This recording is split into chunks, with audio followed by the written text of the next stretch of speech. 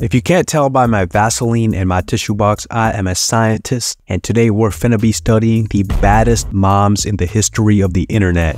Starting off, we have the Ant from Big Hero 6. Now, I know she technically isn't a mom, but I had to include her on the list for those two big heroes on her chest. Apart from the melons, she also runs a bakery, and she be cooking the most delicious looking food in all of Disney. And every time I see her on screen, dude, I just get up in there and I start licking the screen like crazy. For the food, of course. Something about her just reminds me of that one friend we had growing up who has a hot mom, and you always get hella nervous and sweaty when she talks to you. Big Hero 6 came out in 2014, and I know we've waited 9 years for a sequel to this movie, but I promise you, as soon as it comes out, I'll slide my Big Hero 6 inches deep inside that.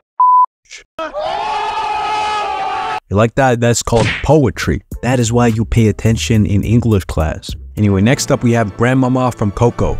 No, not that Grandmama. The other Grandmama. Now, I know what you're thinking, but I just want you to hear me out. Just listen to my theory for 1 second. You know how like tree trunks got rings, right? And they tell their age? Well, if you count the number of wrinkles on Grandmama's forehead, you can tell she's roughly 104 years old. And what does this mean? You perv! People like you should be strung up in the street! It also means that she has 100+ years of experience in the bedroom. Think about it, think about it. She was given head back before we had automobiles. She was given head back in the Revolutionary War. And now imagine you get the opportunity to smash someone with that much experience. It's about to be the best night of your life. Forget about doggy style. Grandmama's about to teach you dinosaur style. I mean, Grandmama probably got bedroom techniques we don't even know about, like the Mexican tornado or the 1892 suck and swallow. Like, these are techniques that were lost in the sands of time that now you have access to. Now, once again, I'm not messed up for liking Grandmama. I am, in fact, an intellectual.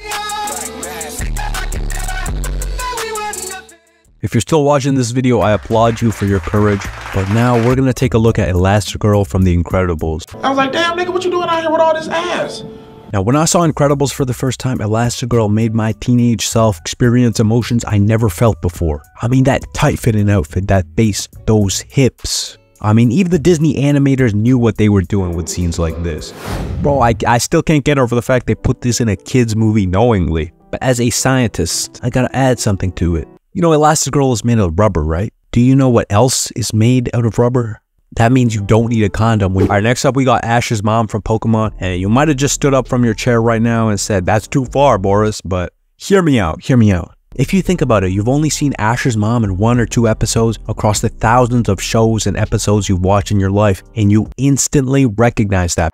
My friend, that's unequivocal proof that she's a baddie. Also, she got like a male Mr. Mom at home, and I've always been suspicious of the motherfucker. Like, I know she's been doing freaky shit with that Mr. Mime, because I don't see him cooking, I don't see him cleaning, I don't see him even battling other Pokemon. I know she's up to some shit, which honestly begs the question, is Mr. Mime Ash's real dad? Because that would actually explain a lot, because this motherfucker has the IQ of Rattata.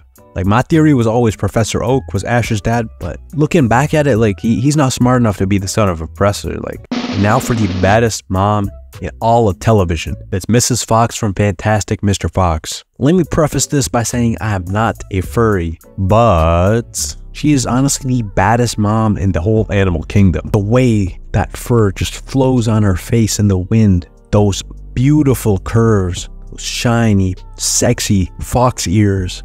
I swear I'm not a furry. Also, did you know like foxes have titties? Cause, oh, I did not know that shit. Like, I wasn't paying attention in 10th grade biology, but damn, foxes be packing. A lot of y'all have probably watched this anime called Beastars, but none of the characters in that compare with Mrs. Fox. Like, she's the OG.